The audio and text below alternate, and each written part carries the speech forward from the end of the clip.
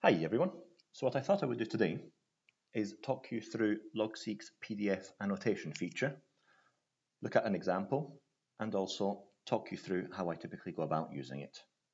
So first things first, what we've just got Logseq open, and we'll create a new page, and we'll call it Washing Machine Example or Guide. I'll just create a new page, and then what I've prepared before is a quick reference guide. So we'll copy or drag and drop that into Logseq, into the page that we want. So what that will do is it will create a link, which is basically a exclamation mark, square brackets with the name of the file, and then in parentheses the location plus the name of the file plus a timestamp, I believe this is. So doesn't mean much, but once we click out of it, once we click enter, we get the little logo plus the file name. We'll click on that, and that will open up on the left hand side basically the PDF file. And what I can also do is just show you it through Adobe, and as you can see here, it's the same thing, just within Logseq. So that's quite useful. What we've then got is top left, we've got more settings. This is just the background or the shading of it, cream or green/blue or white. Area highlight, which I'll get to in a sec. Highlight mode, zoom out, zoom in, do what you'd expect them to do. Outline, in this PDF there is no outline, but if you have a PDF which has page breaks and has been set up with bookmarks, etc., you should be able to see an outline of it that just allows you to easily navigate to various different sections. We then got an information. I usually don't open this because it doesn't mean much to me. And then an annotations page, which I'll get to in a sec as well. We've then got page numbers, so 1 of 8. We can either go page down, page up, as we've got on the right hand side, or we can just click into the page and then go to the desired page if we know what we're looking for. And then close, what that does, that just simply closes the PDF section, brings you back to Logseq, and then if you want to get that back, you just click on the file name and you get the file back. You'll notice one thing that is missing, and it has been heavily requested, is the search. So hopefully in due course we'll get a search feature so that we can search within the PDF, which will make things a lot easier. So now in terms of annotation, what I really like about Logseq's feature is this. We'll do an area highlight first, and what we might want to do is we'll put some notes, control panel setup, something like that. We'll do area highlight, we'll highlight this section, we'll highlight it yellow, and we will copy ref and we'll paste that here. And that basically just creates a copy of what we just had. So why is this useful? When you're reviewing things, you might not want to open up the PDF. You might just want to look at your notes. If you had an image, what did it look like? And here it is. Oh, and I should have said you can also play around with the sizing of it. And then what you might want to do is key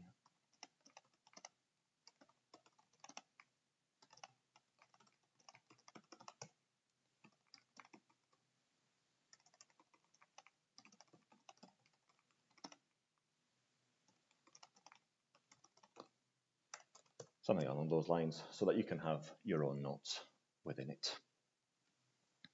What we then might want to do, just scroll down. This is an image, but obviously if we do the same thing on text,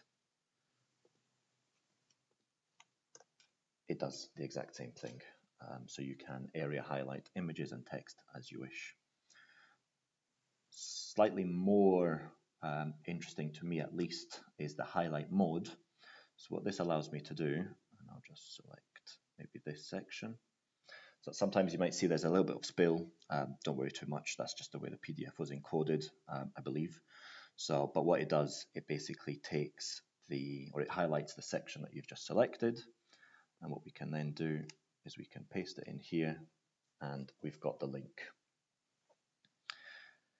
You will see on occasions, again, it's the way the PDF was encoded or the way the highlights work, sometimes you're missing a space. It's just the way it is for the time being, but hopefully that can be fixed in due course as well.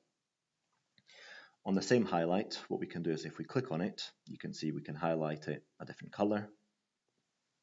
We can also copy ref, which is really what we just did. We can copy text. Now what this will do is it will basically allow you to paste the text that you can then edit, make different changes, but it is only text. So the key difference, if I close this and I click on the text, obviously nothing happens. If on the other hand I click on the linked reference, that will open up the PDF and bring me to the section or to the page where I made the highlight. So just keep that in mind when you're copying ref or copying text, how you want to do it for prosperity. So we'll just do one more, go to the highlight, we'll just highlight this in this occasion, we'll copy it red or pink, and we'll paste that there. So that's it. And again, what we can do is we can just start typing our notes. I find this to be very useful because now, as I said earlier, I can close the PDF and I can just go through this and just look at my various different notes of what I have. Obviously, you can make this a little bit prettier and make it have a bit more sense. That we can do water flow, and we'll just do one more. We'll go here and we'll put a heading called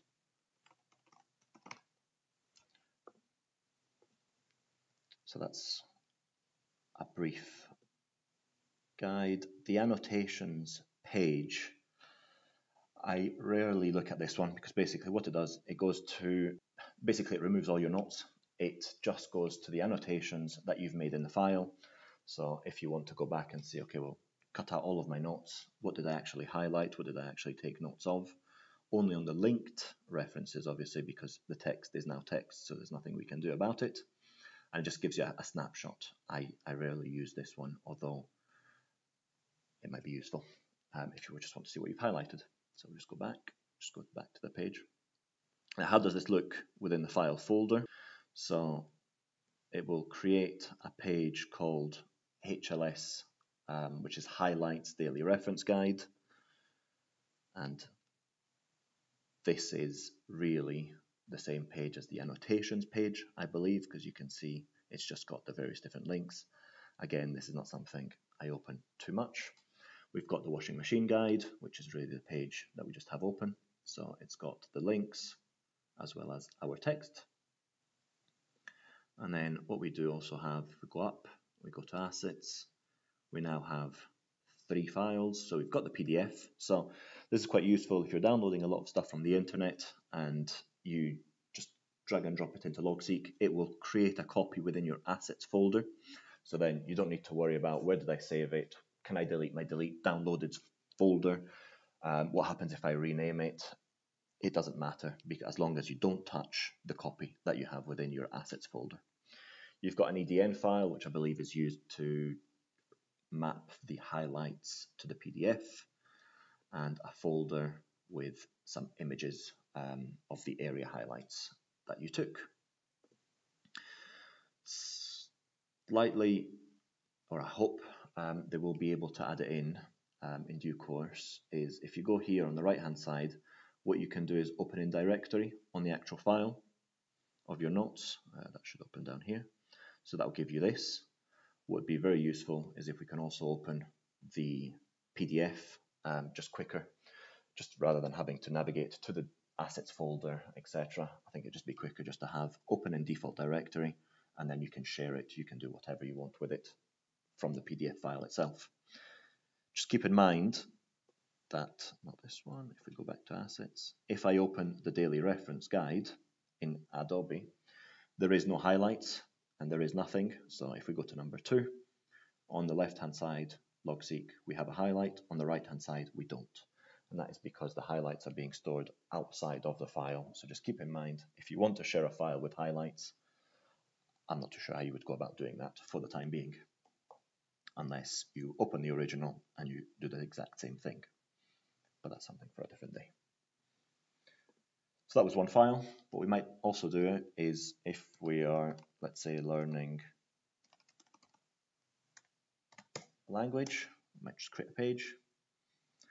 Just as an example, again, let's say this is my downloads folder. What I find useful is, rather than copying and pasting the file as you download it, to rename it something that makes sense, and then drag and drop.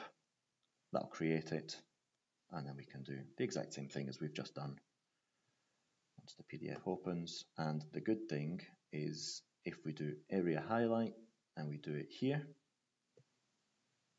do it yellow this time, and we'll copy ref. So that'll create it as the image, but the other good thing is if I do this, so again, there's a little bit of spillage in terms of the highlights. We'll copy ref, and we'll paste that.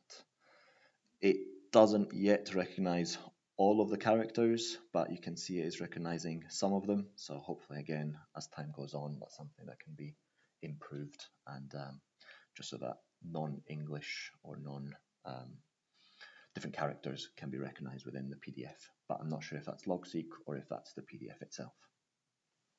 And you can see it did spill over to this side, but it didn't actually copy it. So try to remember how the word, which we'll encounter often, try to remember how this word, which we'll encounter often, it doesn't go onto the other side. So it's a bit of a shame, but it's not too much of a concern, as it doesn't really impact with what you're trying to do. So a similar sort of thing, just very quickly, if we now go back to the assets folder, we've got the learner in Arabic, which is the image that we just scanned, we just annotated, plus now the two files. So what I can do without too much fear is I can just go here, delete these, and nothing will happen, because I can close this, navigate away, go back, open it, and it will still be here, because it's not within my downloads folder, it's within my graph folder. Another cool thing within Logseq, which I will do a video on the next time, is plugins. So for example, one that I use quite often is the mind map. So obviously this is a bit quick because I didn't really sort out the notes, but you can see it's got the washing machine guide, which is the page title. It's then got the file, and then various different subheadings which I created, and then the notes, and you can open and expand as you wish. Just gives you another viewpoint of your notes, which sometimes can help. So I hope you found that useful, and if you've got any questions or any comments, please don't hesitate to let me know. Thank you so much.